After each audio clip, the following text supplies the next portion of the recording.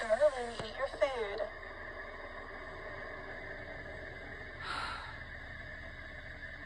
What's wrong? I cut the fingernails off the way you like it. Could I try eating the salad again? Salad? Honey, you threw up last time.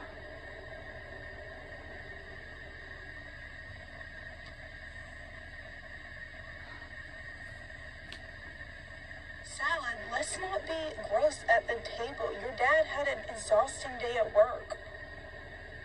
I don't understand. You love Hawaiian hand. Oh, I love the silly ring. Sorry, baby. If I somehow skip maybe 2 dinners, that basically adds up to a whole person. So then, could I maybe keep to myself? Are you speaking to that boy again? It's not a big deal. Angela, we know you're a young woman, and that is a very special time for you. But you'll find a nice boy one day.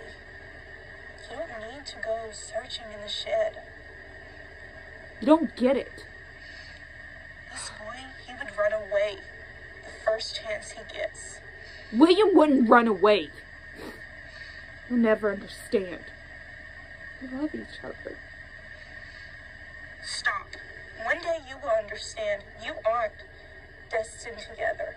You aren't Romeo and Juliet. We want what's best for you.